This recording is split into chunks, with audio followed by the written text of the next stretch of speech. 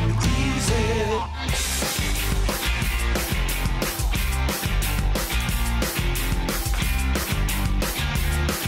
It was Derby delight for West Coast fans as the club records its 7th straight victory over the crosstown rivals, thus propelling the side 6 premiership points clear into 2nd position on the ladder.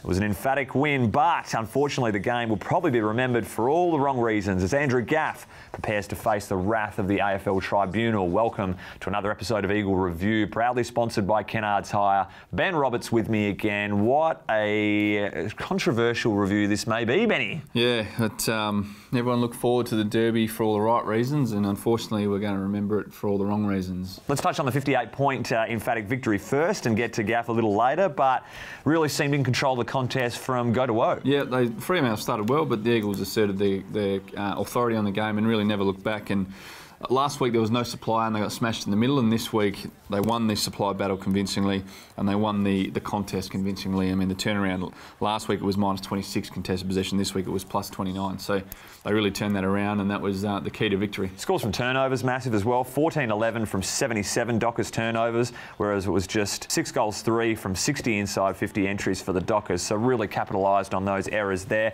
Let's jump straight to it though, Benny. The Gaff incident, in danger of missing the entire 2018 season, including finals. We're going to have to wait till Tuesday night to find all of that out. And it's Brayshaw's season, the fractured jaw, 4 missing teeth. I've seen a photo of it, looks horrendous, poor fella. Thoughts are with all the Brayshaws. Yep. Weird scenario having one of them on our list as well. The incident wasn't replayed to the crowd, so a lot of negative publicity to the crowd for cheering Gaff when he was coming off. They probably didn't see what happened as well as, so that's unfortunate as well. But it sparked a game within a game in itself. Yeah, it almost got out of control there yesterday. I mean, emotions sort of spilled over, and yeah, we'll have to wait and see what happens tomorrow night at the Tribunal. But of course, our thoughts are with the Brayshaw family as well. Yeah, not what we want to see in any game, you know, any sport, any time, and in terms of what it became. And I even thought that they might pull the captains over like they do in rugby and just say, look, we just need to calm down. Yeah, look, really disappointing all round. 174 games in Andrew Gaff's AFL career, never been reported once, nor in his junior footy days, so it's a hell of a time to come up against it. Thought Ballantyne was going to get suspended for life as well if he connected on this hit when Andrew Gaff put his head over the ball just minutes after the incident. This is an interesting one here as well. If you just look at Brayshaw's head in conjunction with the sign, and just a couple of frames later, it's a bit lower there, and that unfortunately ended to a hit in the gob. So we do wish him all the best and a speedy recovery. Going to be drinking through a straw for a while. Benny, what are your thoughts on Elliot Yeo collecting his first and the inaugural Ross Glendinning Allen medal? Yeah, I thought he was very, very good, obviously, to get in the votes. I thought there were others that could have equally have won it. Reddo was very good, come second, and Sheppy comes third. We thought Shep was going to go close midway through the game. Thought it was a fairy tale finish for a 150 gamer as well. Thought maybe if he kicked the goal, that could have cemented it for him, not to be. Yeah, but Yowie was amazing in 26 touches, 13 score involvements, 8 inside 50s, you know, over 600 metres gained, That's 2 a truckload of metres. Could have kicked that other running goal, would have been one of the goal of the year contenders, probably not after Higgins last week, but it would have been a ripper. Hit the post, unfortunately. Redden was very close, 33 touches. Jeez, he's been good this year. He has been. This is the player that we recruited a couple of years ago, and he's going really, really well, really consistent, really defined role. Love it. Inside stuff, 10 marks and a goal for him. Sheps was real good. Doing marks, moved, a lot of link-up stuff. Could have kicked the goal, as we said. One of the Eagles' best for sure. Struggled early in his career, Shep, finding a position, finding a home in that 22, and great to see the player he's now become such a sturdy, reliable member of that back six.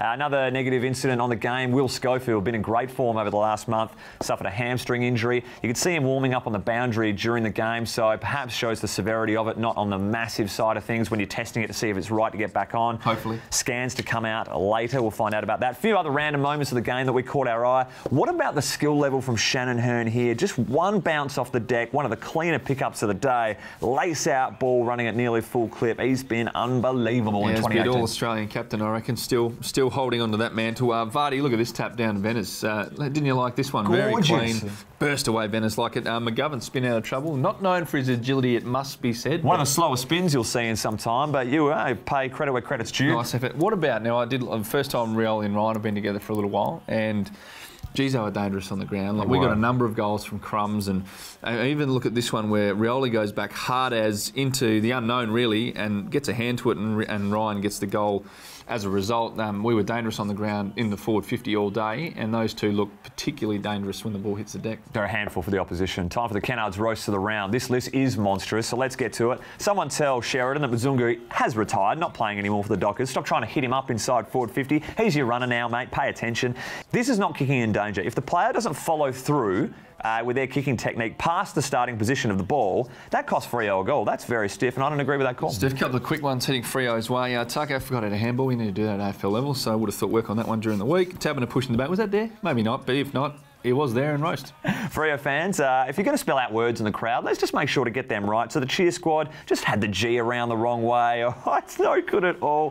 Liam Ryan missing everything here in the second term. Had too many options. Another massive leap and drop. Now, when's he going to take one, Benny? We see the leap. It's going to come. We're waiting patiently. Waiting patiently. There's that year's supply of Weet-Bix.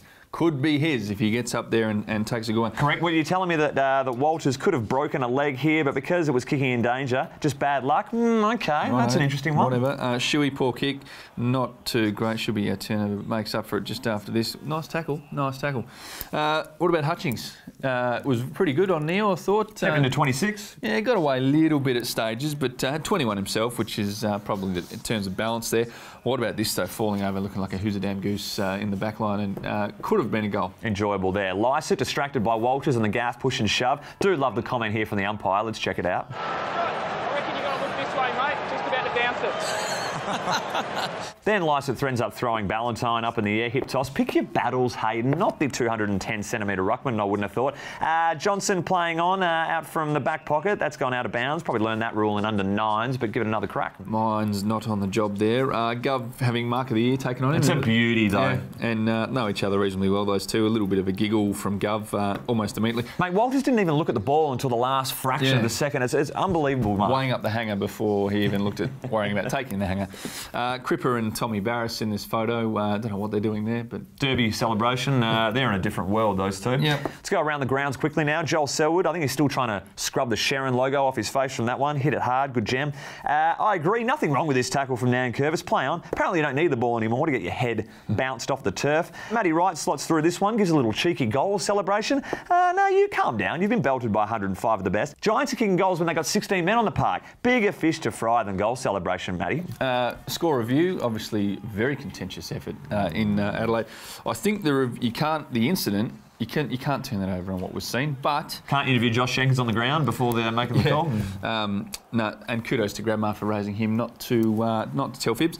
But I think something's got to be done about the score review. So a little roast that way, just a little one, because enough big roasts have been coming from all angles for that. But the winner now, Stephen. Before I do this, you've given out roasts for many a year, and you've never once had a look in the mirror, and it's about time that you did. Here we go. But we're going to be joined tonight by Brad Shepherd after his 150th game, and Elliot Yeo, who won someone's medal. So let's look forward to that. Do it again. This idiot. I didn't read on his face.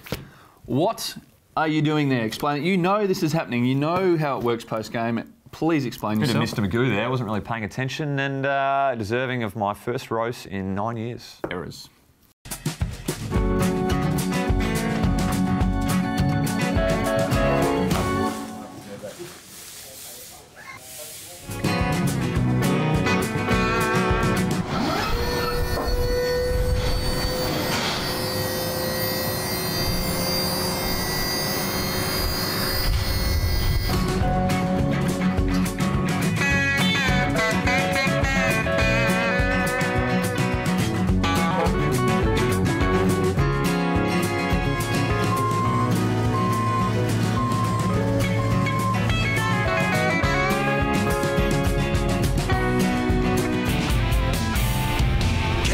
Make your job